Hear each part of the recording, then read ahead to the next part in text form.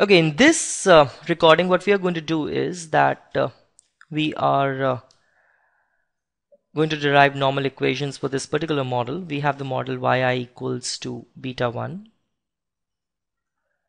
plus beta 2 xi plus ui. This is the model which we have. Now when we estimate this model, what we get is yi hat equals to beta 1 hat plus beta 2 hat xi. An estimate of residual would be ui hat equals to yi minus yi hat. In OLS, what we try to do is, that is ordinary least squares. First of all, we'll square these residuals, yi minus yi hat square, and then we sum them over. Well, why do we do that? We'll be talking about it in some of the other recording, but this is just the mathematical formulation of these normal equations. How do you derive these estimates? So you can write summation of ui hat square is equal to summation of yi minus, what is yi hat? Beta 1 hat plus beta 2 hat xi. So it becomes beta 1 hat minus beta 2 hat xi square. Clear? Now what you have to do is that, sorry, this is ui hat square. You will partially differentiate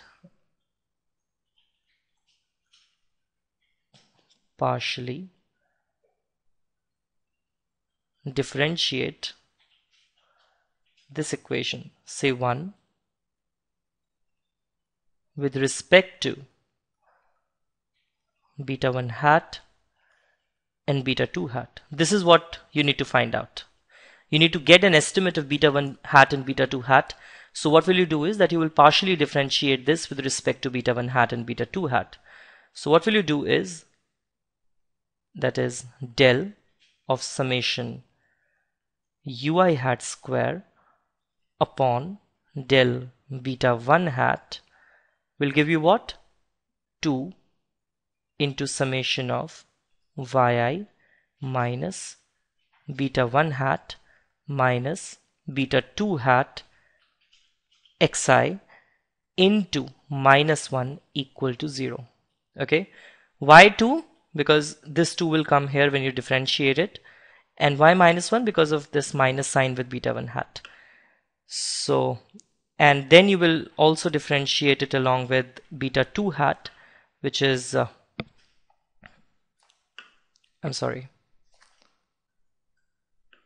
which is del of summation ui hat square upon del beta 2 hat will be 2 summation yi minus beta 1 hat minus beta 2 hat xi into minus xi equal to 0.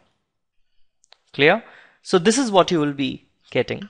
Now let us simplify these two equations, and what will you be getting is that you can get away with this 1, you can get away with this 2, because they'll all go to this side of 0. Again, you can get away with this 2 and you can get away with this minus sign here.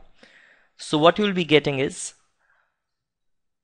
summation yi minus beta 1 hat minus beta 2 hat xi equal to 0. This is what you will be getting. And secondly, you will be getting here summation yi minus beta 1 hat minus beta 2 hat xi into xi equal to 0. This is what you will be getting.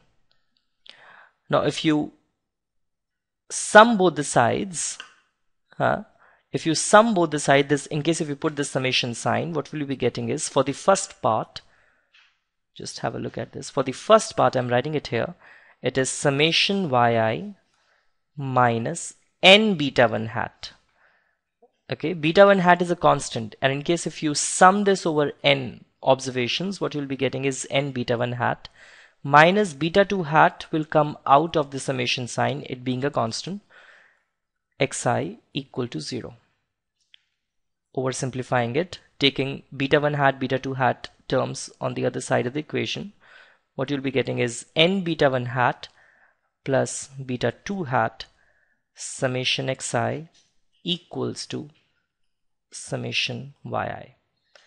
Now let us look at how do you simplify this second equation. You'll be getting summation yi xi minus beta 1 hat summation xi minus beta 2 hat summation xi square equal to 0. In case if you oversimplify this, what you'll be getting is taking the terms of beta 1 hat and beta 2 hat on the one side and the term without that on the other side of the equation, you'll be getting beta 1 hat summation xi plus beta 2 hat summation xi square equals to summation yi xi. Clear? Now you can put these two equations, let us term this equation 2 and let us term this equation 3. Fine.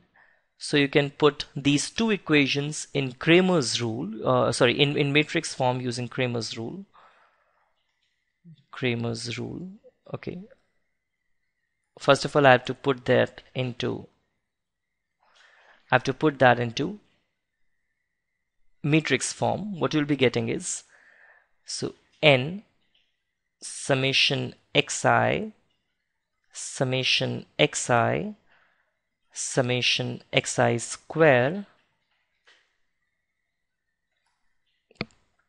into beta 1 hat into beta 2 hat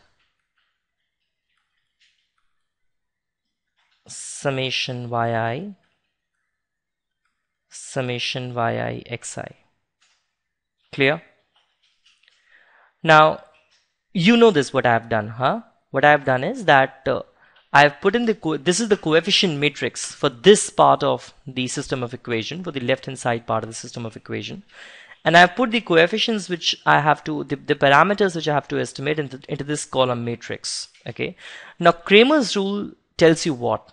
Well, it tells you in case if you want to estimate beta 1 hat, okay, you will superimpose this column matrix on the first column of this coefficient matrix.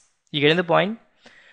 In case if you want to estimate the first parameter, what you will do is that you will superimpose this column matrix on to this part of the first column of this coefficient matrix. So what will you get is, you will have to find out the determinant of summation yi summation yi xi summation xi summation xi square upon n summation xi. Just you will just find out the determinant of this coefficient matrix. The denominator is going to remain same, summation xi into summation xi square. What you'll be getting is basically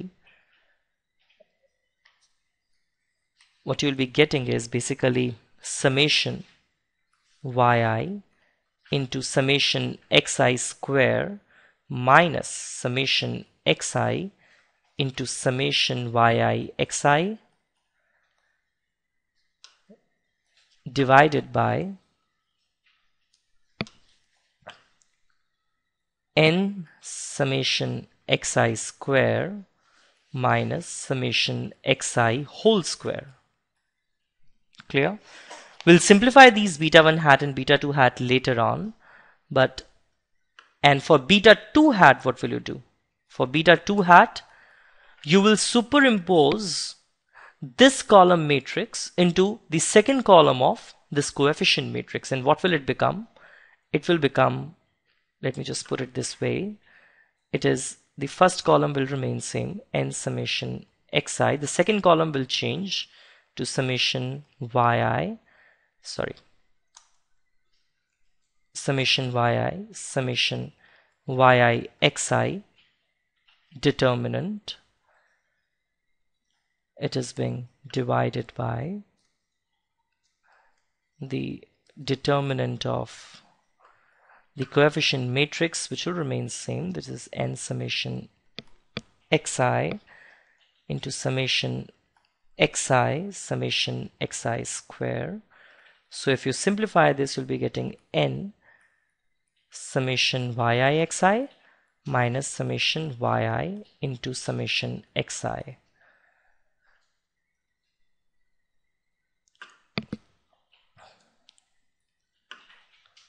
Upon n summation xi square minus summation xi whole square.